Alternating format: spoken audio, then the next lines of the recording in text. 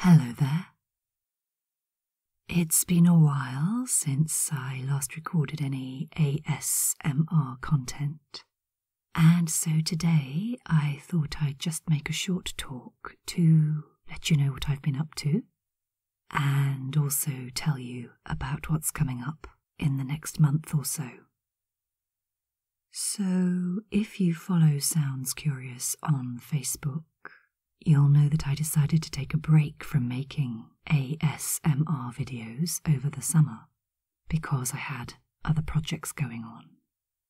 One of those projects came to fruition in August. It was a 45-minute radio play inspired by the history of the River Thames in London. I've always been fascinated by the history of the Thames. I lived in London for a few years, and the Thames is actually a tidal river, which means that at low tide it recedes quite a long way out. And that means that there are great big banks, or beaches really, of shale that are exposed at low tide. And when I lived there, I used to really enjoy walking on the Thames beach and picking up little bits of blue and white china, or sea-washed glass, or strange little pebbles, or just fragments that you find down there on the shoreline. So, as some of you know, in my real-world life, when I'm not ASMRing, I work in the theatre-related industries. I'm a trained actor, and before I went to drama school, my background was as a magazine writer and editor. So I do a lot of writing and directing for the theatre, as well as acting. And I also do a certain amount of audio, because I am a self-confessed audio geek. Sounds Curious, in fact, isn't just meant for ASMR.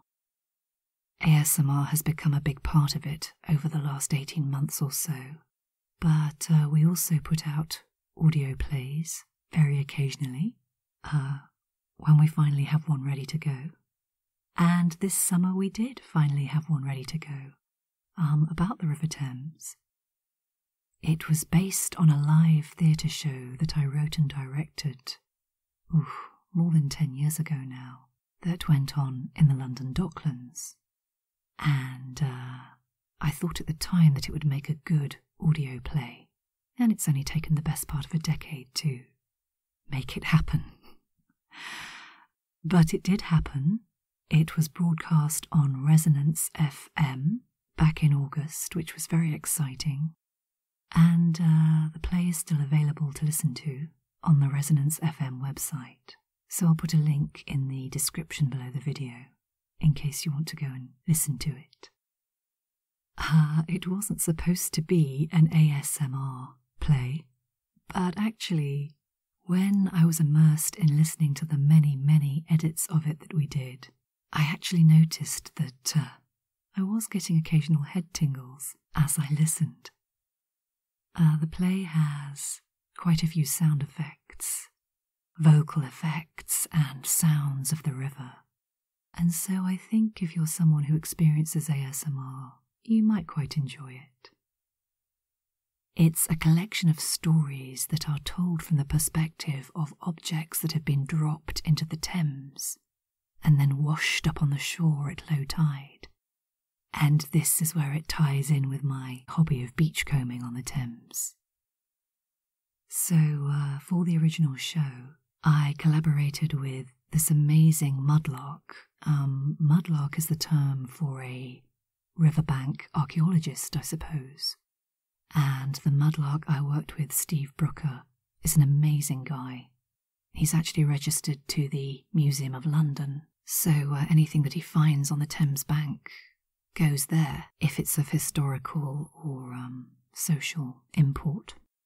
He's so knowledgeable about the history of the Thames, and he actually lent me some genuine historic objects that he dug up on the riverbank over the years. And I used these as the inspiration for creating this series of stories in which the objects themselves come to life. So in the play you hear the story of a Tudor dagger, a World War II thimble, an 18th century wig curler, a 17th century witch pot, and a few other intriguing objects. And as each object tells its own story, you sort of have the sense of history passing and an idea of the sort of people who lived and worked on the Thames riverbank through the centuries. So if you enjoy London culture or history, which I know many of my listeners do, hopefully you'll enjoy having a listen. It's called Found, Objects from the River Thames, and I perform in it myself along with a cast of very talented and lovely professional actors.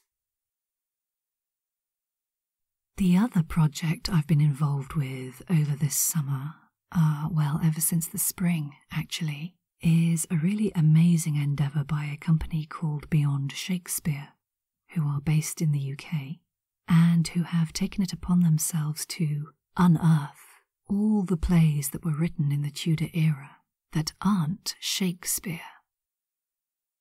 So when we think of that era in drama, we do tend to think of Shakespeare, obviously. He's the big famous guy that we've all heard of.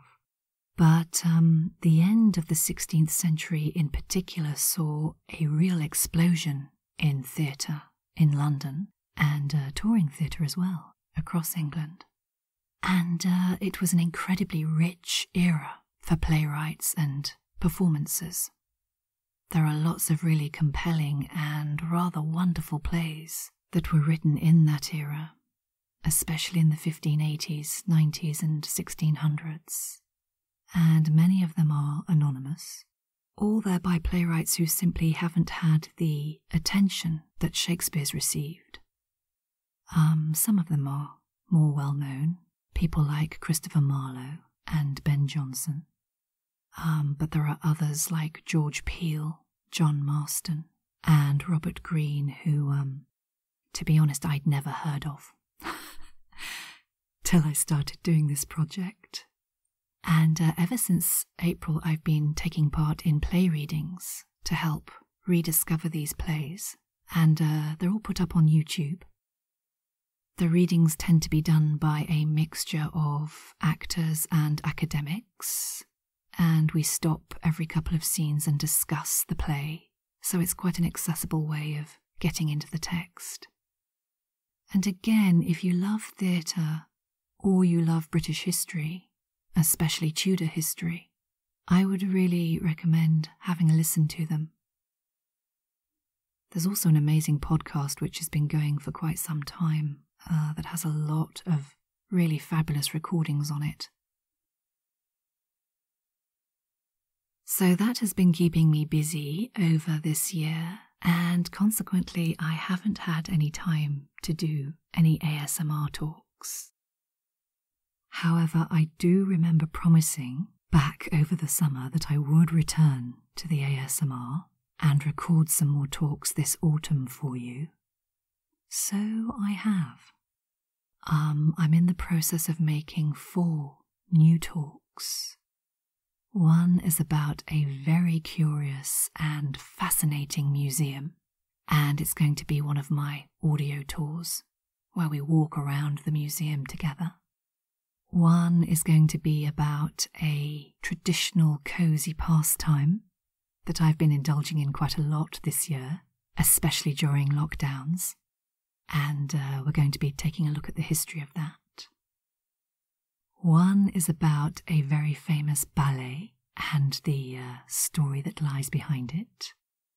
And the final one is about an even more famous figure who I'm not going to mention, but let's just say he's got festive connections. And that talk will be coming out in the run-up to Christmas. These will be my last 4 ASMR talks for a while, I'm afraid. They do take such a long time to do. There's so much research and writing and recording and editing that goes on behind each talk that I make that they take up a lot of time. So while I really enjoy doing them and really enjoy connecting with you through them, I've decided it's a good time to put the ASMR on the back burner and focus instead on other audio projects. This doesn't mean that Sounds Curious is going to disappear, of course. The channel will still be here, and I will upload content to it every so often, just to let you know what I'm doing and add any snippets of audio or video that I've been involved with. But for now at least, this will be the end of the ASMR adventures. There will be other audio adventures, fear not. I know I do have some really supportive and delightful listeners who have been so wonderful over the last nearly 2 years in encouraging me and egging me on to make these videos. So it would be lovely to keep in touch with you, and you'll be able to find me on Facebook if you search for Sounds Curious. And I also have a Sounds Curious Twitter account, although I'm afraid I'm really bad at keeping up with it. Yeah, I tend to post on there about once every 3 months, I think. I'm a bit rubbish, so I apologise about that. If you want to catch up with me, Sounds Curious on Facebook is the place to do it. Or you can track me down via the Sounds Curious website. I'll put the link in the description below the video. Anyway, for now, there are still 4 more ASMR videos to come. So I hope you enjoy listening to those and that they help you to sleep. And I just also want to take this opportunity to say thank you to everyone who subscribed and listened over the past 18 months, 2 years. I hope you stick around to discover what audio adventures I get up to next. And it's been a privilege to be able to talk to you. Thank you so much for your company.